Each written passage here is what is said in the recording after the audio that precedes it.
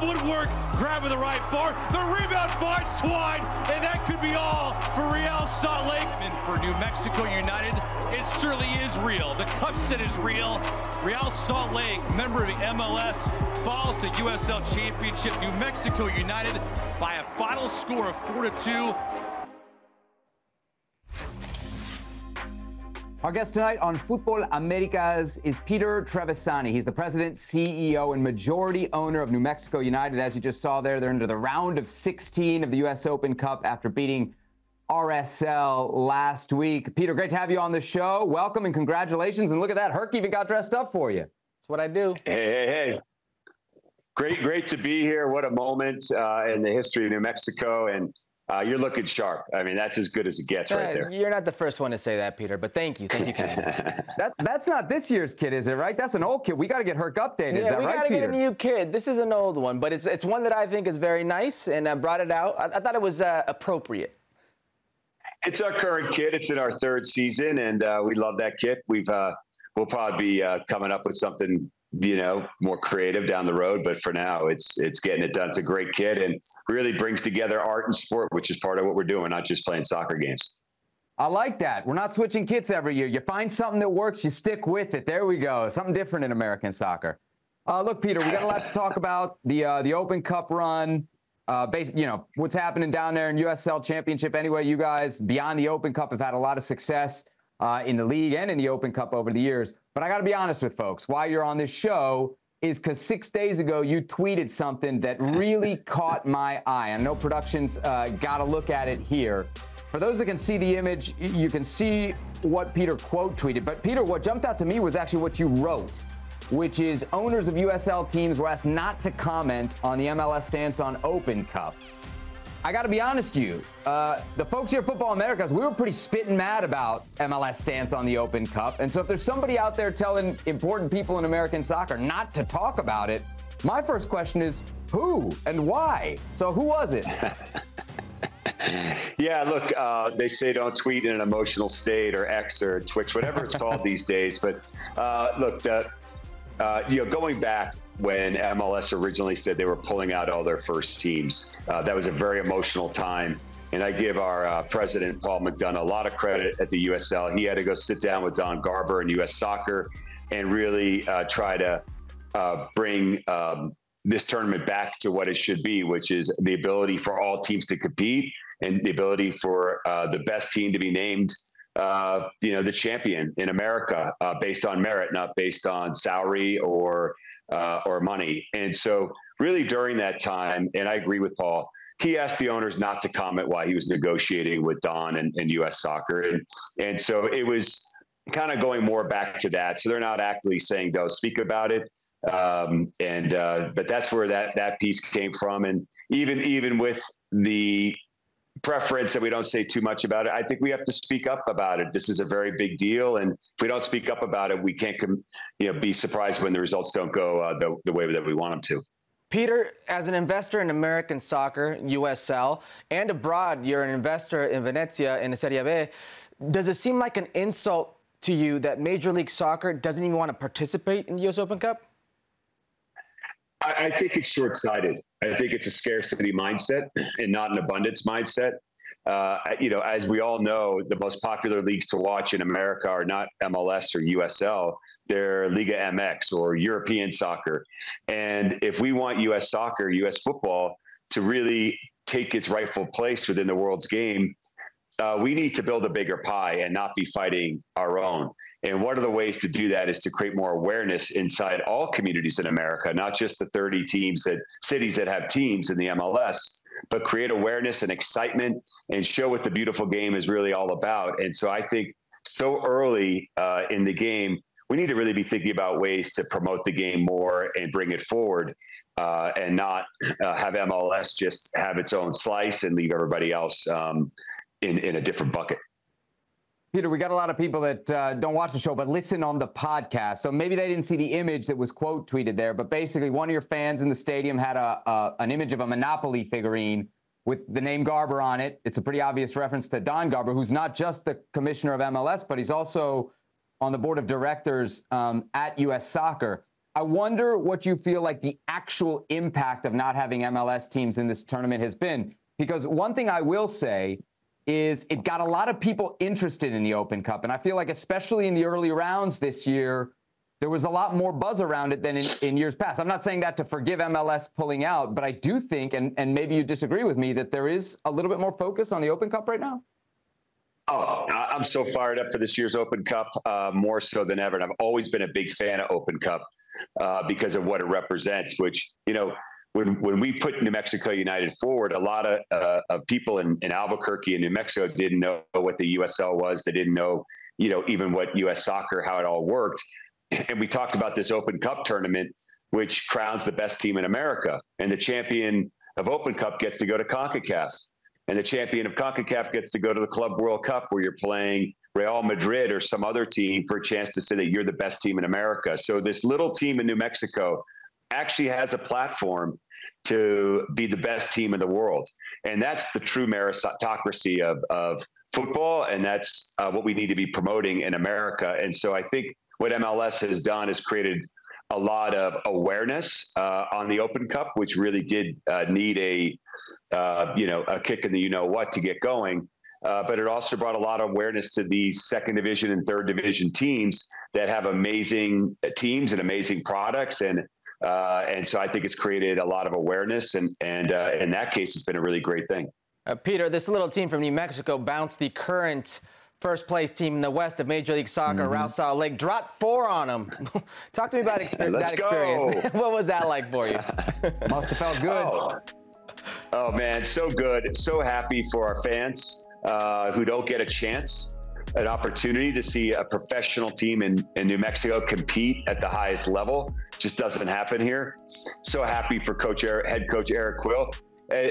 Coach, any team in America would be thrilled to have Coach Quill leading them. And for our players, so many of our players, frankly, some should be playing in the MLS or could be playing in the MLS. And someone along the line were told no, and it certainly wasn't based on their skill. And so you put all that together, and what it means is we have a gigantic chip on our shoulder when you get to play the best team in the West. And you come out with the effort that we came out with in a 4-2 victory, man, that just feels good. And that will be in the history books forever and never to be forgotten. It's probably a surprise to a lot of people, but I think to folks that have been paying attention, maybe it wasn't that much of a surprise. What blew me away, Peter, was the crowd, which I think was just shy of 6,000. For some folks, man, that might not sound like a lot. I used to work for an MLS team. I know midweek on short notice, selling 5,000 tickets anywhere is damn near a miracle. So that you got it for the Open Cup, I think, is awfully impressive. But you guys are doing a lot of cool stuff off the field with the academy. I know you got a lot of scholarships there looking to break down the pay-to-play model. We've seen success in the Open Cup before. When I go around America and we talk about best brands, USL, MLS, anything in the American soccer game, New Mexico United always comes up. What is it about what you guys are doing down there? Well, I really appreciate that. I'm really fortunate to be the leader, but we have so many great people that work on it every day. It's an amazing team. And frankly, almost none of us have a professional sports background, which I think is actually part of our success. I think it just came down to the fact that we decided to put forth this authentic team. When we were talking, the ownership group was talking about doing the Mexico United back in 2018, a lot of us came from finance, and the spreadsheets didn't make sense. They were screaming, no, not enough people, not a big enough income, not enough sponsors, a graveyard of professional teams that had come before us. So we just did what any reasonable person would do that wants to do something. We ignored the reasons to say no, and we focused on the reasons to say yes. And we felt like we didn't need 2 million people to come out in New Mexico. We just needed tens of thousands of people to decide that this is important to them. And we did that by just creating a platform that welcomed everybody. Doesn't matter who you are, what your background is, what God you pray to, who you voted for, what your disagreements are. For 90 minutes, you can agree that what you're seeing on the field is amazing, that that's your team, or that was the worst call that you've ever seen. And I think if we could build those connections between people that aren't normally connected, even just for 90 minutes, maybe there's other areas that they can find commonality. And I think that's how you build community. That's how you build a stronger state. And that's how we build a stronger country. Peter, let's stay with the Open Cup. You're on a high of beating Real Salt Lake, a Major League Soccer team, but now have to go across the country to face a NYFC2, which is MLS Next Pro. That's the other side of that spectrum. Now the pressure's on you. Talk to me about this matchup and maybe what you see going forward. This is amazing. The American dream is alive and well, right? We get to go across country. We're in the final 16 in America, the Sweet 16. And I've watched New York City FC play both and beat two very good USL championships teams, El Paso and Hartford. This is a young, hungry, dynamic team. They're not aware enough to know that, maybe they're punching above their weight, and they are very, very dangerous. So we're going to go in there. We could give this 100%, have our best effort, and still end up on the losing side. So we have to go in and give it our all. I know our players aren't taking it lightly at all. Our coaches aren't taking it lightly. There's nothing, we're in the final 16. It's full throttle. And here's the beauty of it. Regardless of it turns out, obviously, I want to win. We want New Mexico United to win. One of these two teams is going to be in the final 8 in this tournament, and that's just incredible. TV. It's an incredible storyline, and anyone that loves the underdog, this is the tournament for them, and these are the kind of things that you root for and attach yourself to. Peter, I got one last question for you, because you guys weren't the only USL team to advance, not beat, but advance past an MLS team in the last round. Of course, we saw Detroit City in penalties get past the defending Open Cup champions, Houston Dynamo. After that game, Peter, I don't know if you saw the comments from Houston head coach Ben Olsen. He was asked about, the difference between first and second division. His exact quote was, it's not even close.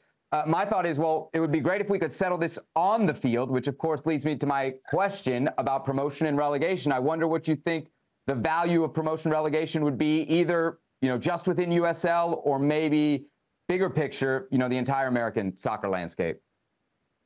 Yeah, I think what Ben and, what Coach Olsen said there, I think in the heat of the moment, look, at the end of the day, he also said that that's the best Open Cup team he's put out at this stage in his career, and Houston has won it all. And so that is a real testament to Detroit and the fact that, yes, look, if these teams play 100 times, Houston's going to win more than 50%, but the gap isn't as insurmountable as Coach led it to believe. And frankly, there's plenty of players on USL championship squads, including our own, that could be playing in the MLS. And I think MLS is really making a mistake. There's only a couple of MLS teams that really look for USL players. I'll give you a quick example and then get on to Pro Rel. Diego Luna, who played for El Paso and now has a Real Salt Lake jersey and scored against us in the Open Cup. And I hope one day is a star on our U.S. national team. How does he go from being not even close to all of a sudden a up and rising star in the MLS by just changing jerseys? There are Diego Lunas all over the place.